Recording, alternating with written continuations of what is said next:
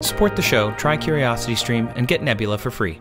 Why do some humans love to say that being nurturing and raising kids is only for women? Because my argument is, if that is women's work, then what is men's work? Because it ain't going to college, getting PhDs, or, actually going to work. Being nurturing could be men's work. Change diapers, play with our kids, spend some QT with our baby. Dad parents offer benefits that no other parent does. I dug into the science, it's clear. Let's kick into it. Hey there, nerds of every color, how are you? This is episode 1 of 4 in a series I'm calling Dad Parents. Trace family update. We had a baby. I know, I was supposed to make this episode forever ago, but then we were at this Chinese restaurant and Flavia's water broke and we had to go to the hospital. It's a whole story. But we're not here for that right now. We're here for something else. There are more women in college and in the workforce pre-COVID, and for years now, women have outnumbered men earning master's degrees and PhDs at higher rates. So if that is all women's work, because women do more of it, what is men's work? Frickin' day trading? Mining crypto? Committing violent crime? Because it sure ain't keeping up the house. Women do 2 more hours of housework per day than men. How can it be that women's work is to raise kids and run the country and invest in the future and all this other stuff? We need to step up. One way we can do that? Change diapers, play with our kids, spend some QT with our baby. And the benefits there are huge, not just for you, but for the baby and your partner and the wider society. But first, one thing. Men, hey, what's up? Trace here again. I'm an Eagle Scout, I'm a blacksmith, I mudbog 4x4s, I flew an F-18, I built a boat, I score goals and I set personal bests in the sports, I know how to cook, I go to therapy to be a better partner, I've shot more rifles than I care to count, I played spin the bottle with a group of men and women, I listen. I play music, I volunteer in my community, I attend local, regional, and professional sporting events. I learn local languages when I visit places. I have a bar and a bartender that I love. I am certified to teach sexual health peer education. I support my friends in all their esoteric interests. I'm always there for them, because I'm a man. Oh, and I always click the tongs at least twice before using them on the grill. I am positively pumped to be a present and loving father. Why? Because it's the right thing to do. But if that is not reason enough, involved dads make smart, emotionally connected, powerful kids. Present dads are associated with fewer problems in school achievement, behavior, social interaction, higher academic achievement, fewer behavioral problems, greater emotional security, and higher self-esteem in the kids. There are so many studies on child development over the last 100 years, and this whole subset of psychology and sociology is dedicated to understanding the power of parenting, and yet mostly it's not focused on the power of fatherhood. There are long-term psychological consequences of dad parents on child development, and we know a lot more about it now than we even did 20 years ago. We know this because of things like longitudinal studies. This is kind of a sidebar just so you understand where this data is coming from. Longitudinal studies are the gold standard of population studies. How they work is essentially scientists follow thousands of people for a long time, years, decades, lifetimes. And why thousands of people? Representative samples. Why a long time? Because they need to understand changes in those populations. A single study is just like a snapshot of us. Lots of snapshots are better, right? A picture is worth 1,000 words. So if we had 24 pictures, then we get 1 frame of a movie. Lots of people, lots of pictures, lots of snapshots, lots of data. Basically, longitudinal studies are the Avengers Endgame of science. That's what I'm gonna say. Example. The 1994 National Longitudinal Study of Adolescent Health. It's called AdHealth. It's 20,000 adolescents in grades 7 through 12 in 1994. They gathered blood and genetic data, body measurements, they took medication data, family data, general demographics, socioeconomic statuses, and they check in every few years. This study is still going on. And new studies then use that basic science data and create all sorts of conclusions and correlations. It's incredible, and that's just one of these. One of these studies is happening all the time, everywhere. Lots of different countries do them, and we can use the results in so many different ways. For example, if we break them into age groups, you find that people who have a dad around, especially when they're in preschool age and younger, are physically, cognitively, and psychologically healthier as they get older. They need fewer hospitalizations. They are better at breastfeeding, literally because dad is around, they're a better eater. And more father-child time related to educational activities was associated with, quote, moderate to large improvements in overall cognitive functioning.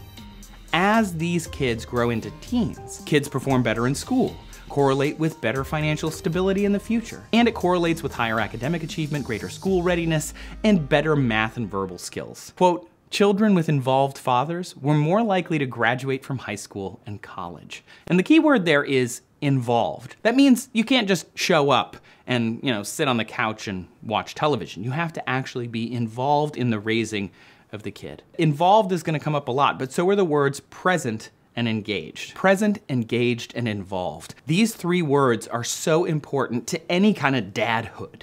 It basically means get your hands dirty, get in there, father. There's nothing to say that you can just hand a kid to a mom, walk away and go to work, and the kid will be fine. They will be, but they could be a little better than fine, or a different kind of fine. Involved parents, no matter the sex, associated with fewer tantrums, fewer cognitive delays, and less aggression. Greater emotional security, higher self-esteem, fewer behavioral issues, greater social competence are all correlated with father involvement, and no matter the sex, kids with involved fathers had, quote, higher levels of sociability, confidence, and self-control in their children. Children with involved fathers are less likely to act out in school or engage in risky behaviors in adolescence, and fathers who were involved with their kids had happier teens. We know this because of this massive longitudinal study where they took the data and then they controlled for tons of stuff, like, for example, in an experiment, controlling the temperature in a room. In this case, it's statistical, so we would say control sex or socioeconomic status or general location.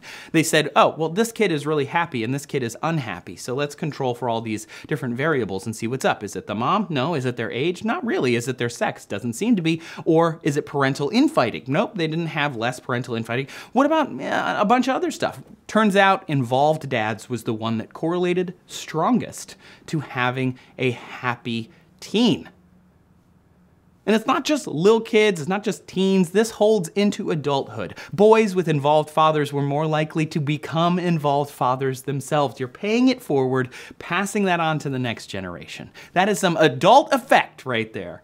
Girls with involved fathers had fewer psychological issues as young adults as well, so it's not just boys that get benefits. And speaking of psychological issues and behaviors and mental health, parentally influenced psychological issues are correlations, and they're divided into a bunch of different subsets. One of those is externalizing, internalizing, and this spoke to me because externalizing behaviors include things like ADHD, which I have, but also antisocial personality disorder and general acting out. Whereas internalizing disorders like depression, eating disorders, anxiety disorders, and addiction, which also appear in my family, are keeping it in. So those can be divided into two, and generally speaking, this is very general, dads correlated with externalizing behaviors when younger, and moms correlated with internalizing behaviors when older. So everyone in the family is affecting everyone else and how they'll grow up. You have better mental health when your dad is involved with your parentage. You have better mental health when your dad is involved. Co-parents, as in parents that work together to raise their spawn, increase the babe's overall social competence, making the kid better at interacting with others and being a better human being socially just across the board. This carries on also all the way into adulthood. But hey, there's not only benefits to kids and adolescents and adults. Involved fathers are associated with positive effects, even before birth. I know. You don't even have to be born to be a good dad. Be good dad. Partner support is associated with fewer maternal health problems and more positive maternal and infant outcomes. Not every dad lives in the same house and can be involved on the same level, and father absence is associated with some negative effects on well-being, but it's not a total disaster. Even dads that don't live in the same house can play positive roles. The science is pretty clear. So to recap, having a dad in the picture, present, also engaged and involved, doesn't just help a baby or a kid or a teen. That kind of involvement lasts and lasts and is passed on to the next generation. Spending time with your own kids, or even other people's kids, honestly, which we're gonna come back to, pays huge dividends in sociology, economics, psychology, and future development. And the thing is, and this is a big thing, again, you have to be present, engaged, and involved. In 2002, Rob Palkovitz from the University of Delaware, he used empirical scientific evidence, like what we've been talking about, collected, very important, peer-reviewed. Plus, he used conversations with a diverse group of men about their parenting, a little more qualitative. Quantitative and qualitative together is one of my jams. So, he created this huge list of benefits. But before we get to that huge list, let me just take a second. Parenting is a complicated topic, and I was inspired to make this because I was looking for stuff to learn about becoming a dad for the first time. And honestly, you can find anything you want to hear when it comes to being a parent. It's exhausting, but it's me. So I went to documentaries and science stuff and watched videos, and obviously a great place to do that is Nebula and CuriosityStream. Nebula is a streaming service that we started to have this place to experiment and explore ideas, to fund each other's projects and dreams and lift all these creations together. And recently Minute Earth made a show called Minute Body on Nebula. It's a 1-minute exploration of bits of the human body. It's cute, it's funny, it's so bingeable. If you want to watch it, you should join CuriosityStream. They love Nebula, so if you sign up for CS, you actually get Nebula included, and the whole thing only costs you 123 cents a month. $14.79 for a whole year. That's not a trial, that's the whole price. It's the best deal that they offer anyone anywhere because, again, they love us. Hello, behind the scenes Trace here. I'm editing and it turns out there's a holiday sale and I was totally wrong about all those numbers. So it's less than $1 a month, less than $12 a year for both Nebula and CuriosityStream because of the holiday sale. Get it now. It doesn't go through the end of the year, just until Christmas. So I'm gonna cut this part out of the video once we get to that point. But for now, hey, this is my studio. Welcome, hello, behind the scenes. Get the sale, link in the description. Back to the, gotta put this now into the, I gotta take this and put it into the video now. CuriosityStream has thousands of titles on their own, basically for any nerdy, geeky, or factual topic you want. From newborn animals to ancient pyramids, tiny houses to supergiant stars. I like to use it on my Apple TV because, look fam, if I'm gonna watch something, I'm not doing it on a tiny little phone. I'm gonna do it on a big screen. And CS and Nebula have apps for whatever device you wanna watch on. To join, just go to curiositystream.com/Trace, use my offer code TRACE, and support me and other awesome creators. Plus, you get to give your brain a boost and learn some new things. So thanks. Okay, Rob Palkovitz's list. Empirical scientific evidence, conversations with actual dads, quantitative, qualitative, together at last. Here is the list, right here. It's really long, I know. But look at the list and say, what are you like, I don't need that? Good humans, they kind of benefit from all of these things. And I'm still working on some of these myself, to this day. My dad retired when I was in high school, so I was almost grown, but he was always around. And that changed me, even though I was already older. And I knew at the time it was different. I had always had a relationship with my dad, but I'd never been able to talk to him for long periods of time because, it was either the evening, we're going to bed, we're going to soccer, whatever we were doing. Having him around all day meant that we could talk all the time. Funny, he used to show up to pick us up at school with all the windows down in his SUV and Dire Straits or whatever blaring on the radio. It was so embarrassing. And my younger brothers definitely got the benefit of that major parental resource. They could talk for hours and they still do. They call each other all the time to talk about whatever it is they're doing. My brother buys a new car when the Lions are playing, whatever it is. That is a present, involved, and engaged dad. And I don't want to say he was perfect. Everyone has difficulties and troubles. No one is a perfect father.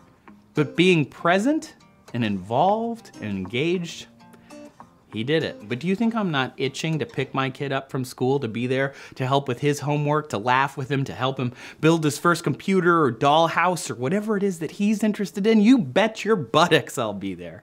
One study on papas, it was pretty general, but a nice sentiment to end on, said that dads teach kids to, quote, explore, take chances, overcome obstacles, be braver in the presence of strangers, and to stand up for themselves. Pretty clear from the research that present, engaged, and involved dads have huge benefits. And this is a continuum. I don't want to shame dads who have to work in order to support the family. I'm saying be as present, engaged, and involved as you can, and you're gonna see benefits. But what about moms? Or two dads? Are same-sex parents different? Are the benefits different? Come back next time to find out. That's episode 2. Thanks so much for watching, everybody. I super appreciate it. 2021 has been wild. I am a dad. That quitting video popped off, and I know exactly why. The Great Resignation, big deal. For those who asked, yes, I did quit one of my jobs, and then it freed up time in my schedule to pick up another job. But either way, thanks again, friends. I am Trace. I'll see you in the future.